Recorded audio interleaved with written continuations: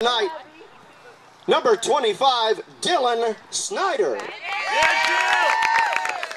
Dylan is the son of Barry and Karen Snyder. He's played one season of lacrosse and really helped star this year for our team. He's played football 1st through 12th grade and baseball 1st through 11th grade. He plans on attending the University of Tennessee, Knoxville, where he's interested in marine biology. Something you might not know about Dylan, he's still able to compete after a torn ACL, MCL, PCL, and labrum, and he wishes he'd discovered lacrosse a lot sooner. Senior, number 25, Dylan Snyder.